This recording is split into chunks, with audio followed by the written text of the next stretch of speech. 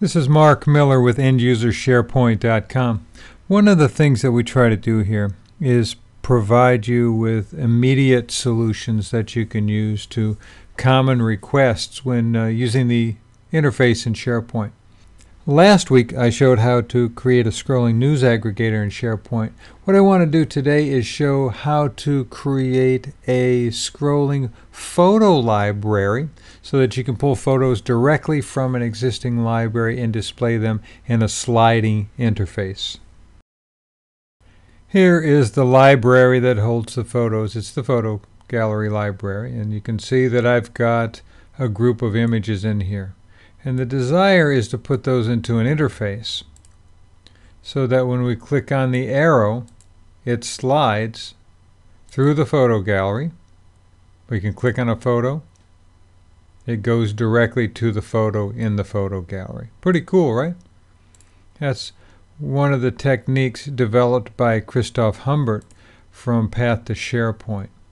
Here's the back end of the page here. There's a photo gallery web part here that is actually pulling in the images from the photo gallery and just hiding it because they're not needed to be visible when we create the slider here. The slider is a content editor web part that Christophe has embedded some code in, the jQuery code, and then the configurations for the slider. Let's look at the back end of that and see what we have embedded in here. Modify shared web part. And look at the source code. We can see here a lot of down here at the bottom is a bunch of CSS that's actually driving it. But what we have up at the top is actually the call to jQuery that is pulling in the resources that are needed to generate the activity and the action on the screen. From there, it's mainly just CSS. So the idea is for you to use the ability that is built into jQuery. There's an easing one that shows you how you can ease across the page. You've got the jQuery minimum scrollable there. So what we have is a library set up with the jQuery resources. We point to those libraries and utilize the functions that are available within the jQuery library.